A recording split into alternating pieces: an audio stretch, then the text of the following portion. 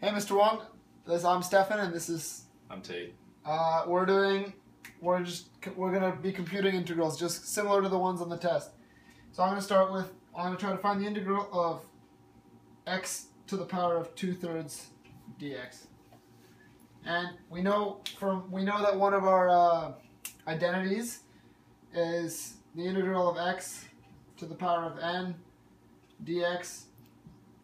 When you take the antiderivative of that, you get x to the n plus 1 over n plus 1 plus c, c being the constant of integration.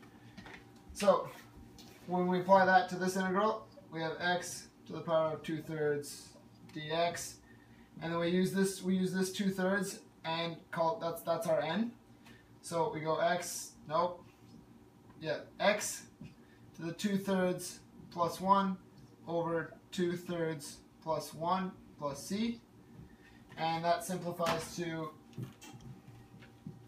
x to the 5/3 over 5/3 plus c. And we know that when you divide by 5/3, it's the same as multiplying by 3/5. So we end up with 3/5 x to the 5/3 plus c. Alright. And then our second one is going to be a simple foiling and then the integral of a trinomial. I'll go over here. So we start off with two binomials, an integral.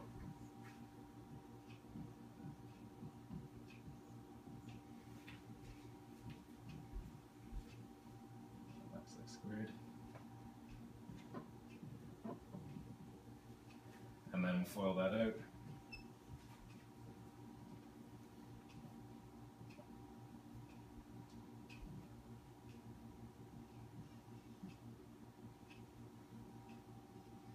And then from here we're going to use the, we'll just simplify it. Oop. Minus, that's not right, minus 2x and plus 3x minus x squared. And then combine like terms.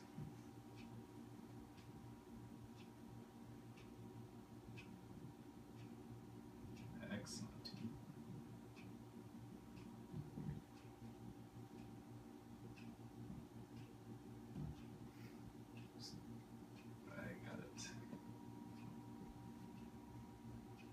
And then we'll use the